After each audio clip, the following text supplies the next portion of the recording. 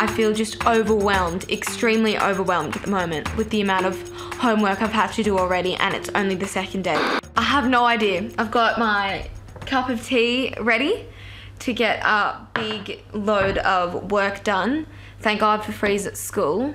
I just had singing after school, which was a lot of fun, and it was just, I don't know, I feel myself slowly getting back into the routine, which I think is what's necessary, because I do like routine.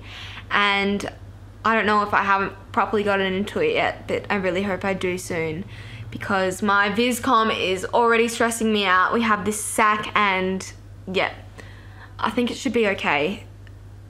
It's good. I know it's going to be fine, but it's just a massive pressure when you walk into your first class and the teacher says, you know, I taught a boy once and he got an A+, an A, and an A+. What study score do you think he should have got? Put my hand up and I said, like, in the 40s, like 100%.